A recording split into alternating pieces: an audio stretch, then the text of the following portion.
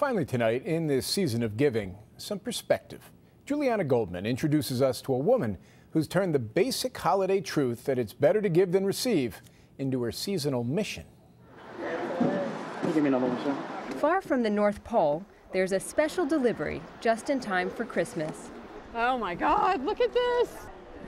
Wow!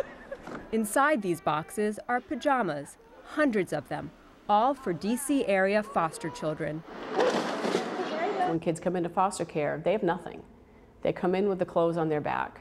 Child and Family Services, they're great at getting clothes and jackets and shoes and stuff, but even they'll admit that they hadn't had pajamas, they hadn't really thought of them, they had other things to worry about.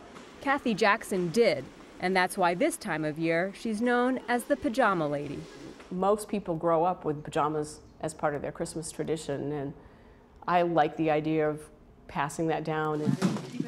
She launched the DC Holiday Pajama Drive in 2010 after a grueling year battling leukemia. When you were going through your treatment, you found comfort in pajamas. Yeah, I spent a total of 12 weeks in the hospital, and for those 12 weeks, the only thing that I could wear was pajamas.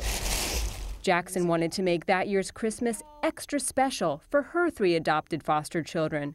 They came to her home years earlier with trash bags full of clothes that didn't fit, and she remembered how excited her youngest, Tyler, was when he got his first pair of PJs. He was running around the apartment, "I love my pajamas." From 352 pairs that first year, the drive has snowballed. And now you're in your 4th year. And now I'm in my 4th year. Last year we got over 1,500. Barrington, New Hampshire. Mississippi. This is Maryland.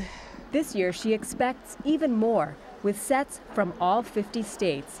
Jackson says it's her way of fostering as many children as possible. It's kind of overwhelming. You just start thinking about, kid after kid after kid opening up Christmas presents, and it's